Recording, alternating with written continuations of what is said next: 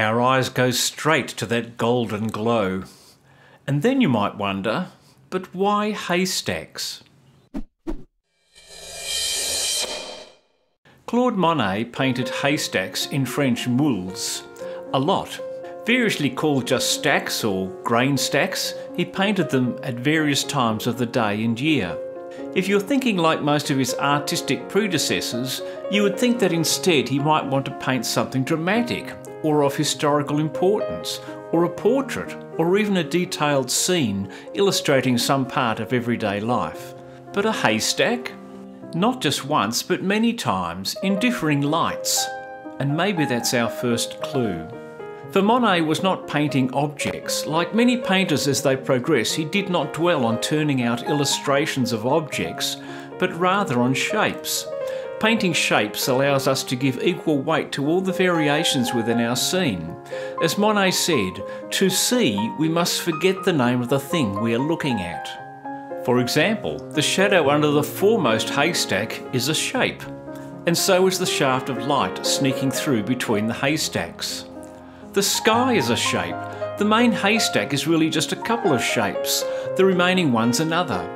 Defining these shapes allows us to more clearly show dark and light, warm and cool, saturation and desaturation, or whatever other terms you might employ to describe the visual components of a painting.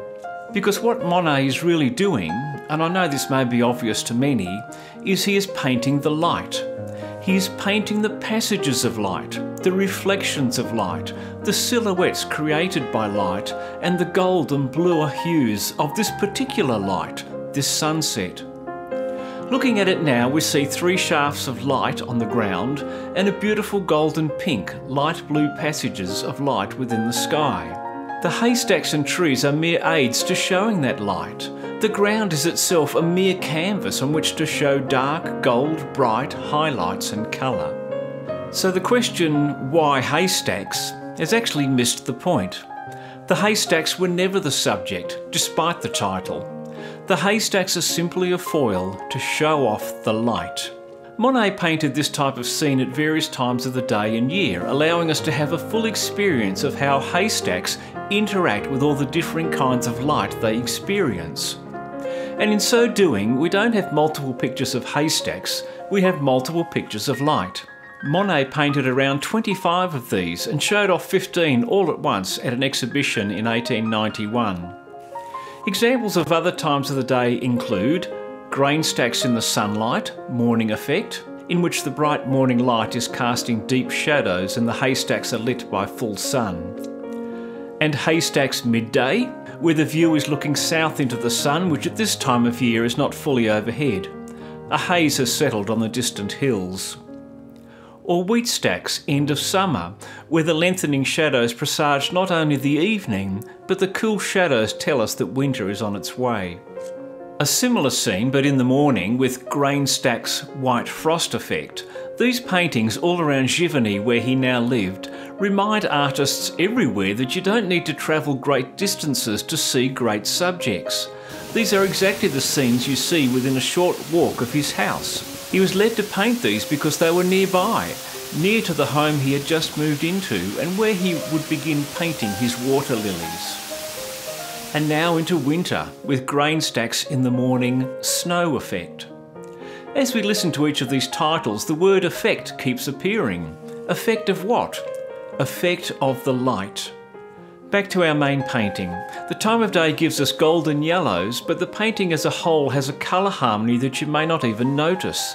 The reason being that nothing jars, nothing pulls us away from that golden pink light.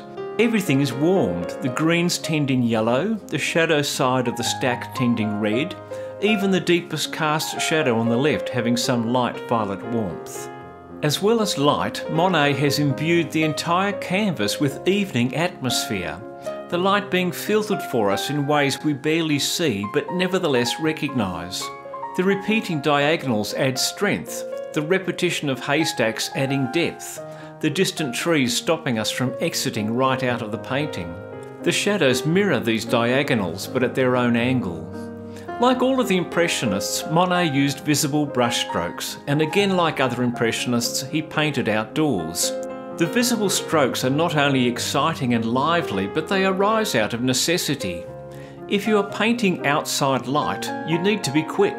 As any en plein air painter finds, light changes quickly as the sun moves. Monet said, "The light constantly changes, and that alters the atmosphere and beauty of things every minute." So why haystacks?